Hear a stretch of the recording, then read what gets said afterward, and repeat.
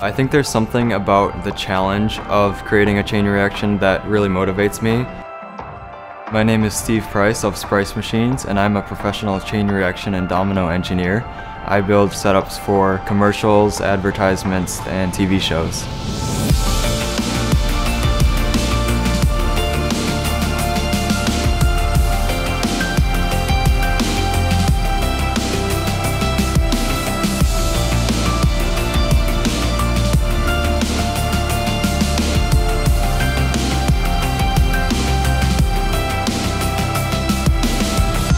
I started building Rube Goldberg machines about 10 years ago.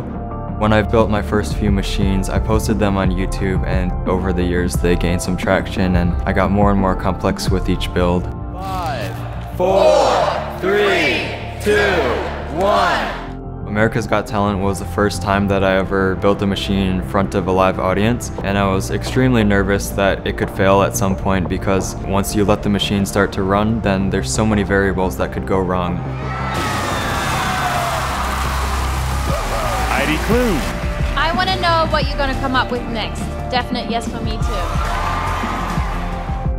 Another one of my favorite projects is called The Incredible Science Machine, and it all started from my concept that we should get all these YouTubers who do chain reaction and domino projects like myself together and work on one massive project. And each year we broke the record for the most dominoes ever toppled in America.